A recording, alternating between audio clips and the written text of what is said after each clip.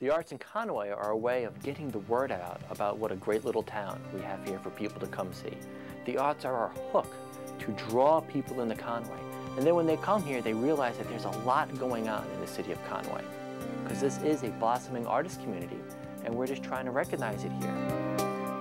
It was so important to have Gullah culture and the Gullah history become a part of the Wacomanuck, Horry County, and specifically Conway, because this area owes a lot to the Gullah people in its development, its growth, its history.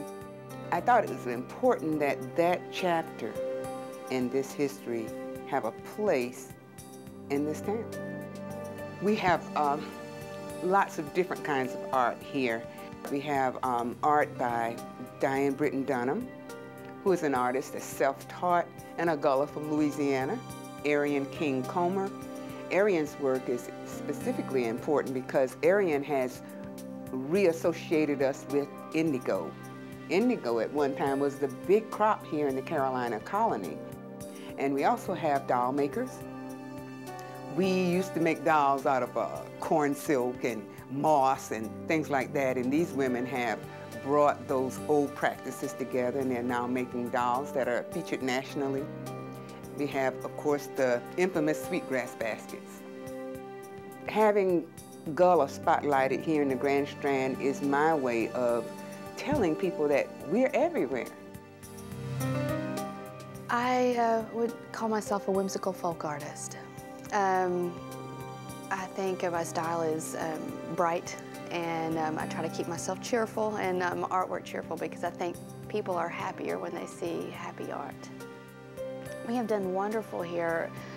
The people in Conway have been open arms, and they have really enjoyed seeing lots of different styles, and the different genres of artists that have come in has been wonderful. And so they've been very much open arms to the whole idea. Conway has a lot of potential for being an art community. The old town feel, it really attracts artists. The art scene in Conway is definitely growing.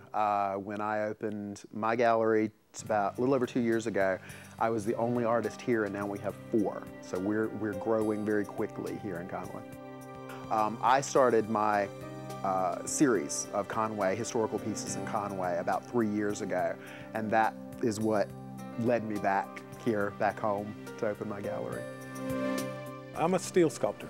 I do welded steel. I take found objects, mostly found objects pieces, and sometimes structural steel, and combine them into shapes and forms, mostly abstractions. Our goal is to train, we train mostly at Coastal graphic designers, and we have a good teacher education program. My desire is to have a space, a place like this that students could come in and just produce art. We want to train artists. Right now we service the teaching community and the design community, and we do, I think Coastal does a good job of it. The Main Streets all get together and talk about when's the roadshow coming to our town and what we can do to make it better. And the goal of Main Street USA is to help downtowns become revitalized. Downtown is really where many people in Conway get their identity from.